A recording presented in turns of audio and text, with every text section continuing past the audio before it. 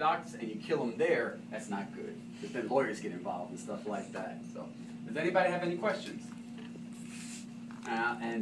This used to be an old part of University Hospital. This used to be a hospital wing. Simulates when we do a case, we will give our students a chart. They have to read ahead of time. They have to read the history, the H&P about the patient, and then we'll give them vital signs ahead of time. And then they actually will treat the patient just like a real patient. They come in, they introduce themselves, and we go through the whole case scenario. And then we may change the vital signs. We may give them a hypertensive patient or a hypertensive patient, hypoxia, whatever the case is, and then they have to react